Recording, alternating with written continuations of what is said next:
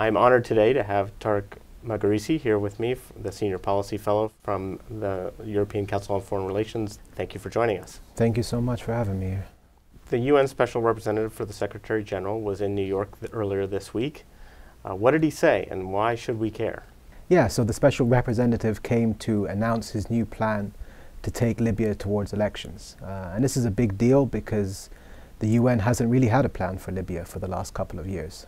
So to see something concrete come out in what was considered to be quite a powerful performance is encouraging. I think that this is an issue of vital importance, not just for Libya, but for the broader central Mediterranean region, which is dependent in some way on Libyan stability.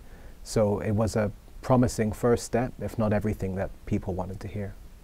So there appears to be a push by the international community and the United Nations to have elections in 2023. In 2021, there was a similar push that didn't end in elections. So what's to lead us to believe that things will be different this time around? Yeah, that's why I said it's not everything that people wanted to hear. For those of us who follow Libya closely, the SRSG's speech on Monday would have sounded awfully familiar to the former UN plan that was supposed to lead to elections in 2021. To be a bit optimistic, the things that might change this time around is that we seem to have a bit more international cohesion, an understanding amongst the main states of the need to get to elections, and so they should have, or the SRSG should have their full support. And hopefully, in the implementation of the plan, because the plan was quite light on details, we can learn the lessons of 2021 and hopefully fix some of the things that caused those elections to fail. So what would those lessons be? So just to lay out the plan quickly, because we keep talking about it, the SRSG would like to convene a panel, a high electoral steering panel for Libya of about 30 to 40 people, including all different aspects of the current socio-political scene. This means civil society activists, everything from civil society to alleged war criminals. So it's quite a big mix of people. And then this panel would do everything needed to take Libya to elections. This means setting the electoral law, constitutional basis, a roadmap, security planning. And so these are a lot of things that need to be done by a large group of people. So hopefully what we can fix and what we can learn from last time is to put safeguards into the process to stop the elites from corrupting it.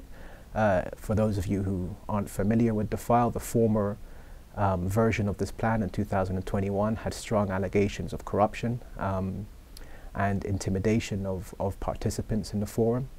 And the second thing would be to try to craft the legislative basis and constitutional basis for elections in such a way that there is some plan not only for the elections themselves but what comes afterwards. An idea that Libyans know what they are voting for and what that government is going to do, a mandate, so to speak. So you raised this issue of what people would be voting for, and so what do you anticipate will be the expectations of Libyans if there are elections in 2023? Are they expecting elections to yield a functioning government and government institutions, or are they looking for something much more modest? Unfortunately, I think that Libyans are quite nihilistic by this point. I mean, they've been promised many things by the UN and by other leading countries quite a few times now. And as we've noted, these haven't panned out. But I think the real desperation from Libyans is for a functioning government. I mean, the country has been in transition for 12 years now. There have been multiple governments in that time, and I think it's safe to say that not a single one of them has cared much about governing. And so the state is faltering, everyday life is getting worse and worse.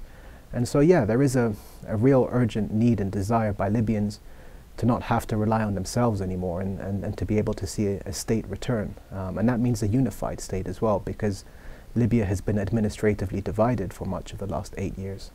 What do we know about the mechanics that would go into an election? And has the SRSG or anyone else laid out whether or not there'll be a voter education effort?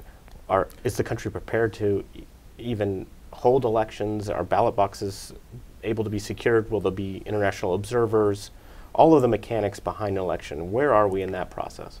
Yeah, this is another one of the anxiety-inducing points of the SRSG speech on Monday, is that the plan seems to be very light on implementational details. And you know, we all know that elections aren't easy at the best of times. So elections in a country like Libya are going to be even more difficult. So Libya does have an electoral commission, which hopefully can sort out a lot of the technical issues, like ballot boxes and the logistics of it. But there are really big issues such as security. You know, the security sector of the country is divided. The country is ripe with informal armed groups, and many of these would like to run in elections. So we are going to need strong safeguards to ensure that armed actors don't stuff ballot boxes or intimidate voters. And then on the other side, there is the issue of monitoring elections. So one of the big problems with the former election in Libya in 2014 was that the results were hotly disputed. So I think, again, we have to learn lessons, and we have to prepare to collect objectively as much evidence as possible for how the elections go, so that when the results are disputed, you know, we have a clear body of evidence to fall back on. Has there been any indication that armed groups that currently act as de facto police or security services in some of these areas would be inclined to allow elections to move forward? Would they potentially be co-opted by the state and deputized, as it were, to carry out the functions of the elections? Or how will armed groups factor into all this? From what I understand of the SRSG's planning, the UN would like to begin a dialogue, starting with a body that was formed by the UN to monitor the ceasefire in Libya, which is called the 5+5 Joint Military Commission. So the UN would like to work through them in order to identify which armed groups can be worked with, and to ultimately create a vehicle through which to secure elections. But as with a number of many other key issues, the UN is currently very light on implementational details. And I think that this is another signal that the UN might require some expertise and some help to make sure that the elections and the plan actually works this time around. So we've heard the U.S. Special Envoy for Libya, Ambassador Norland, talk about the need for elections. Is it fair to say that the sequencing of events requires that elections go first before constitutional questions are settled, before DDR is discussed, before the reunification of state institutions, specifically the central bank and the military? Or can these things go in a different order than is currently being proposed? Libya is suffering from a lot of complex problems that will probably take a very long time to unwind. And as a colleague of mine likes to put it, in order to resolve the situation and to stabilize things, we need to simultaneously work on the short-term and long-term issues. I believe personally that the most pressing issue in Libya right now is that of a legitimacy crisis. So Libya is politically divided. The political institutional structure of the country almost ensures that this is the case, because you have different bodies in different parts of the country representing different leaderships who are able to leverage, you know, geographical divides and grievances in order to keep the country divided. And the only way to move past this and to have a national government, which in turn creates the platform to do a lot of these long-term things like security sector reform or even finalizing a permanent constitution for the country. Yeah, a national unified government is really a first step in clearing out this deeply broken and problematic political infrastructure that exists right now. Before the Special Representative, the Secretary General Bathily, gave his speech at the United Nations, he was in Washington attending a conference of special envoys from other countries, the so-called P3+2+2+2. Do you believe that he secured assurances from those countries, especially those that have been active within Libya in supporting proxies, that they will not meddle or that they will reserve the temptation to engage and tilt the scales of the elections? Or are we likely to see external actors continue to put their thumbs on the scale, so to speak? I mean, knowing diplomats, I'm sure that he did receive assurances in the room, but what happens in the room and what happens outside of the room are often quite different from each other. I mean, I would say that there is probably more unity than there has been before. Whilst the kind of individual interests of all of these countries, and we listed, what is it, 9? But there are still a few more who are outside of the room. I think whilst all these countries will continue pursuing their unilateral interests, there is an understanding amongst at least a critical mass of them that Libya really has to progress at this point. Because if these elections are not held, Libya is going to sink back into a dangerous place, which not only means that none of them can secure their interests, but a lot of new crises will emerge.